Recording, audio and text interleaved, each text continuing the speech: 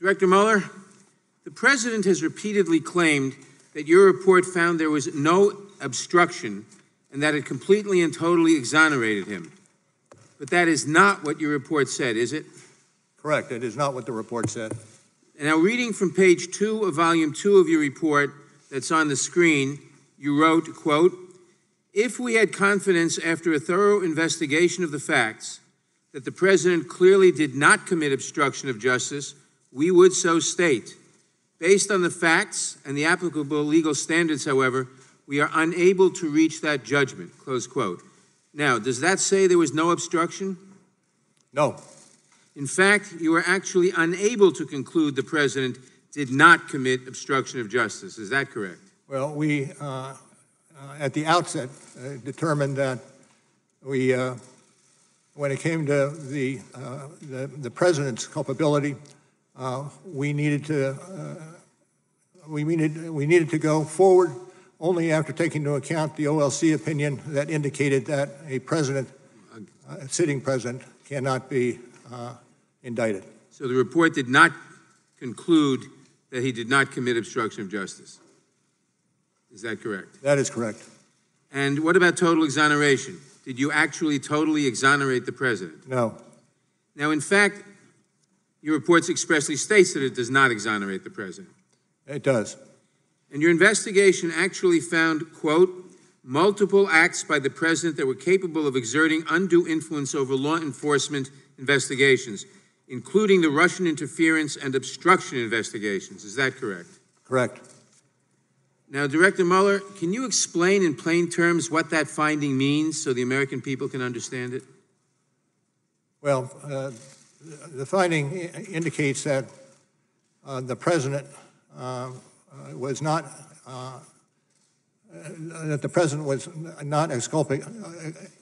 exculpated for the acts that he allegedly committed.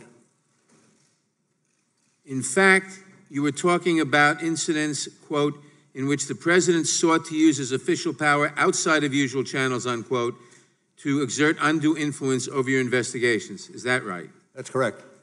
Now, am I correct that on page 7 of volume 2 of your report, you wrote, quote, the President became aware that his own conduct was being investigated in an obstruction of justice inquiry.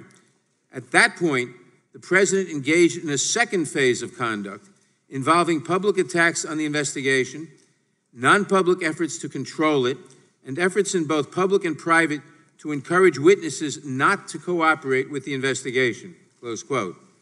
So President Trump's efforts to exert undue influence over your investigation intensified after the President became aware that he personally was being investigated? I stick with the language that you have in front of you. Which okay. Comes from page 7, volume 2. Now, is it correct that if you concluded that the President committed the crime of obstruction, you could not publicly state that in your report or here today? Can you repeat the question, sir? Is it correct that if you had concluded that the President committed the crime of obstruction, you could not publicly state that in your report or here today? Well, I would say the statement would be that you would not indict, and you would not indict because under the OLC opinion, a sitting president, excuse me, cannot be indicted, be unconstitutional. So you could not state that because of the OLC opinion, if that would have been your conclusion? OLC opinion was some guide, yes. But under DOJ, under Department of Justice policy, the President could be prosecuted for obstruction of justice crimes after he leaves office, is correct? True. Thank you. Did any senior White House official refuse a request to be interviewed by you and your team? I don't believe so. The President? Well, let me take that back. I would have to look at it, but I'm not certain that that was the case. Did the President refuse a request to be interviewed by you and your team? Yes. Yes. And is it true that you tried for more than a year to secure an interview with the President? Yes.